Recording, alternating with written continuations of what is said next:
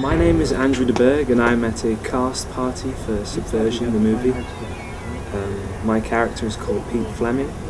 My name is John Paul Ouvrier and I am playing the role of William Frochette, the father of Lisa Frochette. I have a pretty extensive theater background, so I'm actually really looking forward to playing Jennifer, and she's a character with a lot of depth.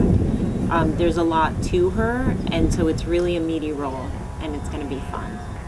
Emma is kind of a misunderstood party girl. I'm Ralph Tarr, and I'm going to play the role of Aristotle Cunningham. He is particularly interested in the boundaries of psychotic behavior.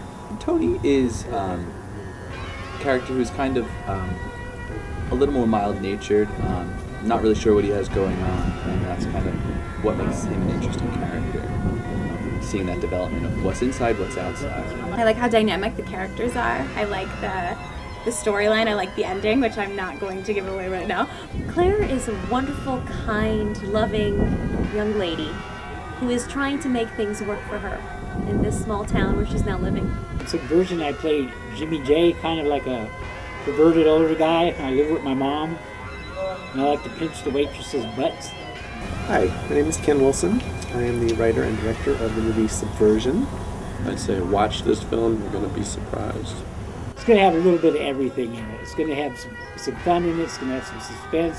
You're not going to know what's going on. You might even think I'm the killer. Who knows? You're wonderful. You want to help us out.